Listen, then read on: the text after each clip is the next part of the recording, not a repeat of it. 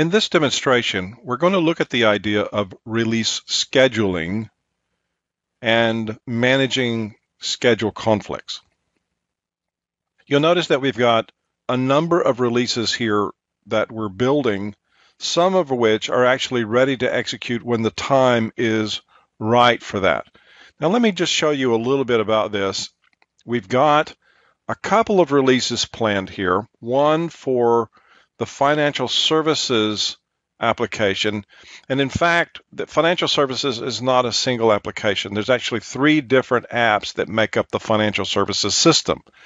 And so this is a somewhat more complicated release situation that we're trying to execute there.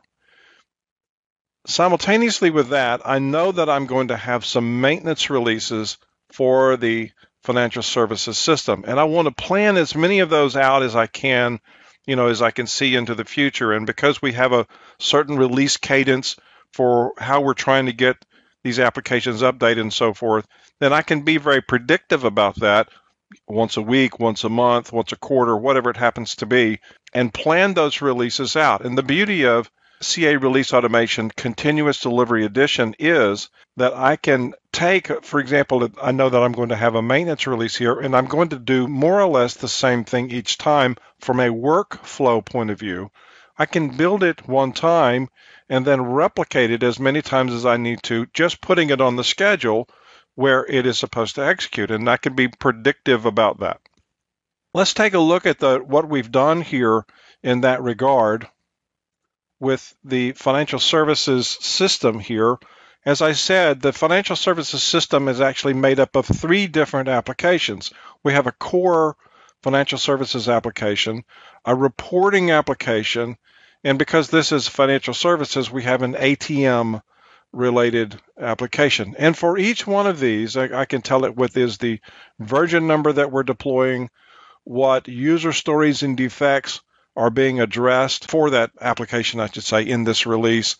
And so a lot of additional information can go into this. Then we can set up as many phases as we need to. And what we tend to do is set up phases based on the environments that the changes are being deployed into. So for example, the first one here represents deploying these applications into a development environment. The second one is related to pushing it into a UAT environment and finally into a production environment. And what we have in each of these is deployment task. Here's deploy financial services, deploy FSATM, deploy FS reporting. And then in this particular case, we've got some additional manual task to validate that the deployments happened as we expected, everything is good, it's time to go on to the next thing.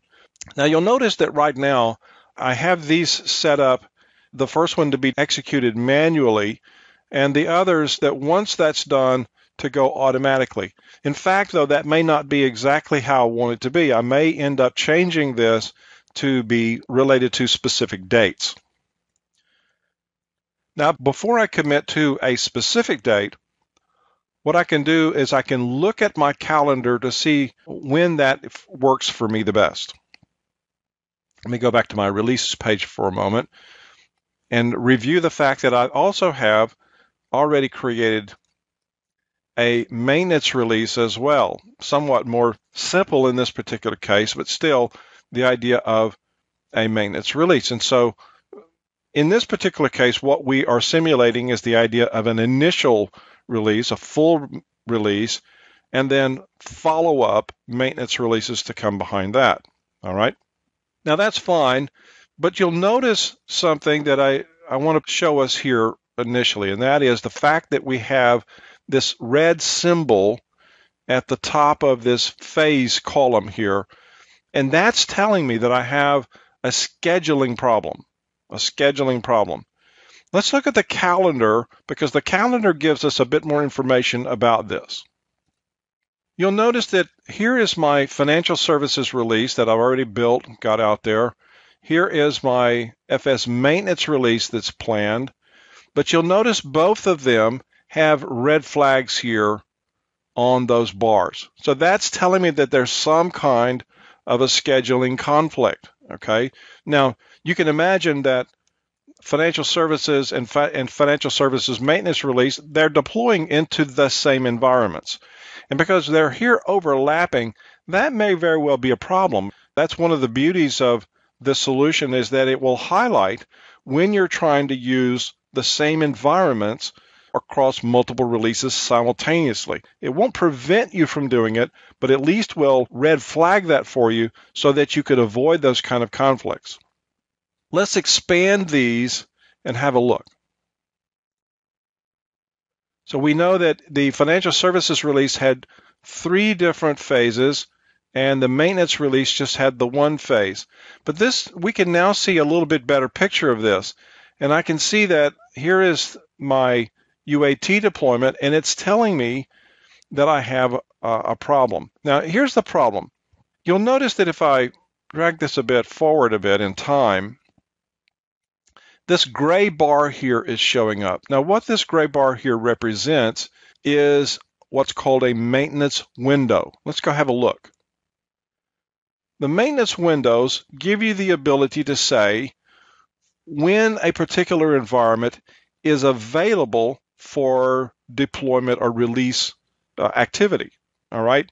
We don't necessarily want to just say, well, you can deploy anytime, anywhere, if that's not appropriate. Okay?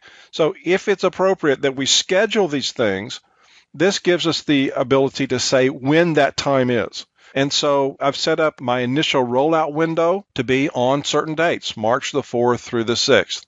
And I've set up a maintenance release window for exactly the same environments here, March the 11th through the 13th, which is 1 week later, right?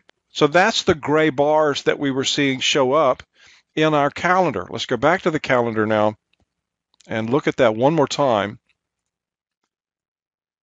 And we can see, yep, that's the problem, is that I don't actually have this release set up to execute during a maintenance window. And so that's what it's grimacing about here.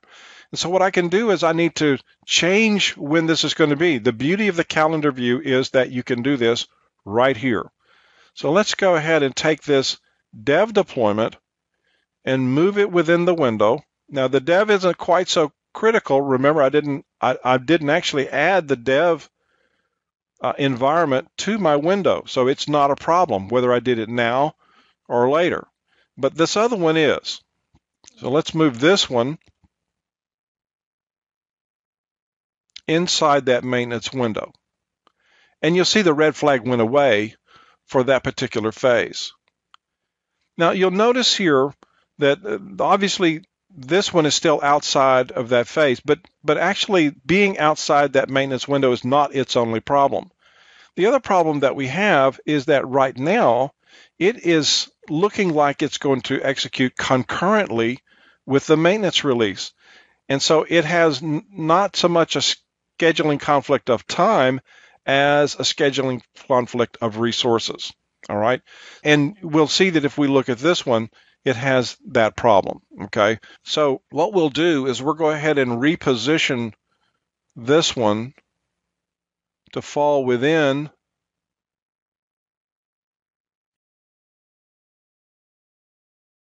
that maintenance window. And you can see that the scheduling conflict is now gone. So it's not concurrent with anything else, plus it fits within the maintenance window. All right, now my maintenance release had the same problem. It now is not conflicting with another release, but it is not in the maintenance window. Now I could put it within either of those maintenance windows. It doesn't really care which one, but logically speaking, it needs to go in that second one. And now, no more scheduling conflicts. Everything is sorted out. Now that I've got it more or less planned the way that I want it, I still would need to go back and tell it to change those approval gates to be schedule based so that it will fire off at the right time.